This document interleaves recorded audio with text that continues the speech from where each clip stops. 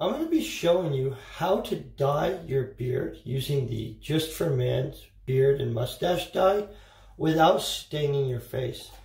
So the first time I dyed my hair, I successfully dyed my hair, but I also actually dyed my face pretty good, and that's definitely something you're going to want to avoid. And so the Just for Men mustache and beard pack, it comes with the two different mixture, like a combination stuff that you have to mix together to stain. You're going to want to pre-mix a little bit and test a small area on your skin like it says, just to make sure you don't have any kind of bad reaction and stuff.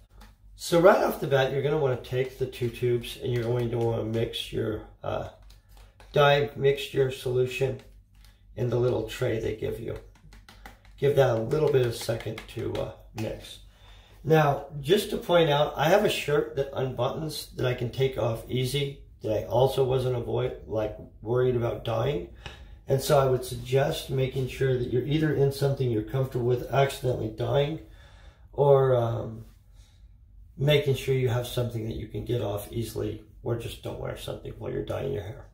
In order to avoid staining my skin on the tips of your ears or anywhere you think that you could stain on accident, even on your lips, you can actually just take petroleum jelly.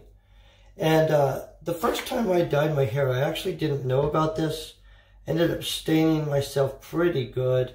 People actually told me, hey, you should avoid staining yourself. I'm going to look in the actual mirror.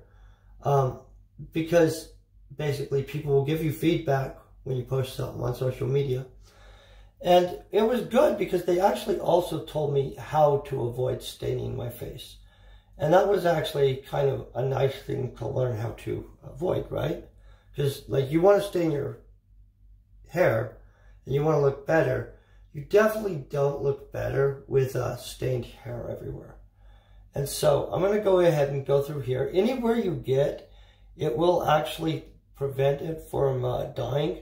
So you want to be careful getting it on your skin. I mean, not on your skin, but on your hair that you're trying to dye. Because if you do get it there, you'll have to touch up stuff, okay? Not a big deal to have to touch up some stuff, but you would have to do that. So at this point, I'm literally just going to do as it says, and I'm going to probably throw a glove on real quick so I can work it in a little bit. They give you these fancy little gloves.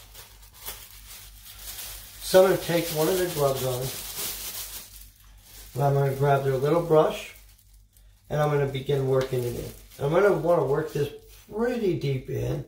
Now, all this area up here, I'm going to touch up with a razor anyway, and so we're not that worried about it. But as you can tell, you just basically work this in as much as you can. You also use the glove to work it in. You'll get a better result, to be honest. And so,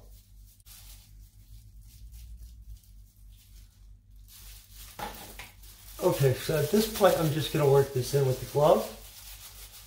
We'll find out, of course, if I missed any spots with the stop.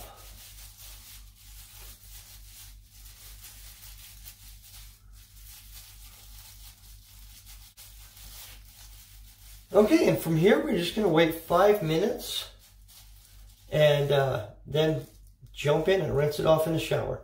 After 5 minutes, I think you can clearly tell it's darker. I'm going to go jump and rinse this off, and we'll see how it turned out. After a quick rinse, I've got a nicely dyed beard, and I have no stains on my face. And so I do hope that helps you out. Peace and very best wishes.